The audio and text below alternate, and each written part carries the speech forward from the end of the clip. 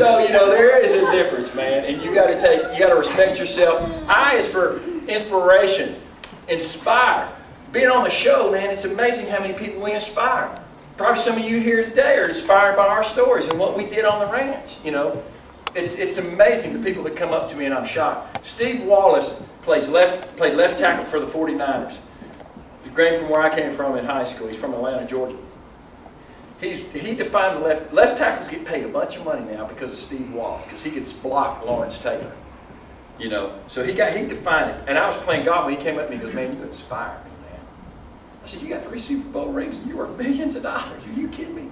You never know who's watching you." You know, when I was a little kid, I used to watch all the guys that played high school. I love those high school football players. I'll never forget, you know, the high school star running back was in the store buying a Coke. And I had a Pepsi. I said, "Well, Foot, I'll put that Pepsi back on."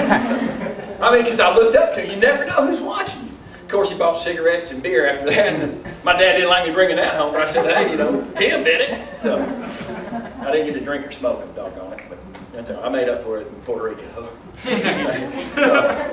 But you never know. Determination, it goes without saying. Just be, you know, determined. Get yourself up, dust yourself off. You know, it's like being persistent and determined. And then the E's the best part. Who knows who John Wooden is? John Wooden, greatest basketball coach of all time. Had a pyramid of success. You right, you inspired. I like it. You ready to go? Had the pyramid of success, and one of his cornerstones of the pyramid of success, E, enthusiasm. Enthusiasm. I was labeled when I played football, anywhere you talk to all my coaches, talk to people I work for. "Oh man, he's a hard worker." I was always labeled a hard worker. You know what all I did? Showed up on time and had a good attitude. But that ain't hard to do. You can do that. I didn't stay late. I didn't work extra. I didn't do anything special. I didn't clean the coach's shoes. I didn't, you know, wash his car. I just showed up on time with a good attitude. Enthusiasm. Have enthusiasm. When you're in there working in the bike, you get a little tired. And, woo! Give a scream. Yeah! And everybody look at you and go, "Shut up." I've had that my whole life, but I love it. So pride. You take pride in what you do. It doesn't matter what you do. Right? Yeah. Good job, Roger.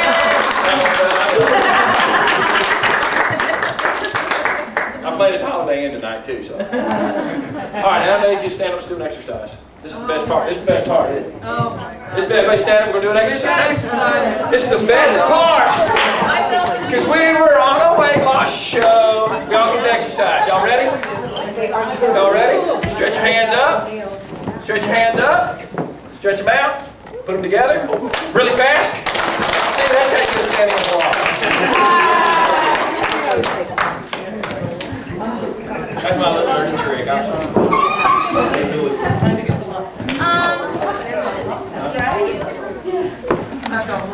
It's kind of weird to talk in front of you guys because some of you know me as Jen, the crazy person who trained a lot when I was training for the finale. But you don't really know my story unless you were with me every single day. And when I was 13, my parents forced me, which is probably the best thing they ever forced me to do, to go to Fat Camp, which is Camp Shane, which is where...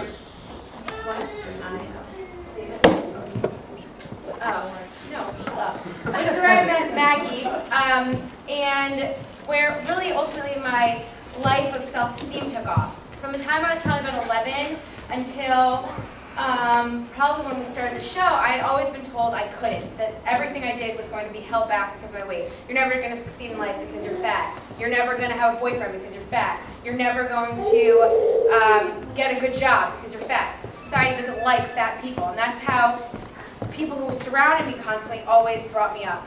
And I remember 2 summers ago, I guess, I brought people from the real world to Camp Shane to do an appearance for me. And Beth from the real world, I don't know if you guys know who she is, but she's the blonde, not so nice person, came up to me and she goes, "You know, Jen, you're a beautiful girl, but you're really overweight." And I was like, "What? I've known you for 24 hours. You can't talk to me like that." But it kind of hit a bell, and she goes, "You know, I know somebody that casts for a really famous TV show. Would you be interested in doing it?" And I was like, "Well, what's the TV show?" And she goes, "The Biggest Loser." And I was like, "I know that. I bring them to Camp Shane all the time." I was like, "They're never going to pick me, but go for it." She's like, "Well, this year they're doing something with couples. You need to find a friend." So I was like, "I need a friend." I was like, "Who am I going to find that's overweight?" So I started going through my friends. I was like, "Not bad, not bad." Maggie! She's bad! Not bad. I'm just kidding. I'm just kidding. once, unlike some people who had auditioned 3 times. So we were lucky enough to get sent straight to call back and straight to LA for 10 days of what I like to call pure hell. If you ever need to test a relationship, do that with a friend and lock in a hotel room and throw away the key. Because that's what they do to us. Your dad. Yeah. All you're trying to do is It could have been worse. You could have been stuck with Mark. Yeah, that's true. For 10 days we were locked in a hotel room together. Maggie tried to teach me Italian and learn Italian herself. That was awful. But I remember that on the 10th day they put us all into a room and I counted and there was 18 of us. And JD, the executive producer, stands up and he said, you know, I'm going to read off the cast list. You guys remember this moment? I'm going to read off the cast list, and it was really easy to memorize because it was all of you. And I just kind of like dropped and I started hysterical crying and Maggie just kind of like, oh my God, oh my God. And I turned to her and I was like, we're going to be skinny! And she was like, I know! And the next day, they took us to the ranch. And they have us walk up to the hill, that mountain. Yeah. And Allison Sweeney's like, and you have to run that hill. And I turned to Maggie and I go, we have to work to be skinny! And she's like, what do you think it was going to be? And since October 23rd, I started at 254 pounds and I now weigh 175 pounds. And while I did 30 I went from a size 24, which is probably even too small for me, to a size 12 now, which is even more exciting. And I lost 31 pounds on the show, but more importantly, I definitely could not have done it without the people here. And you're all here, so I'm just going to give you guys a shout out. But Terry and Viola and Matt, they're my trainers. And they really have been with me. And while the show helped me and got me kickstarted in my life, these people have really showed me who I was. Because the show, there's 20 of us, and you can't really get all of your time devoted. You know, Jillian couldn't just take an entire day and be with me, but from the second that I signed up to train in body designs, Matt was committed and he was more than a trainer, he was a friend, somebody that still to this day can be like, oh my God, I just gotta go find my parents, let me know, what do I do?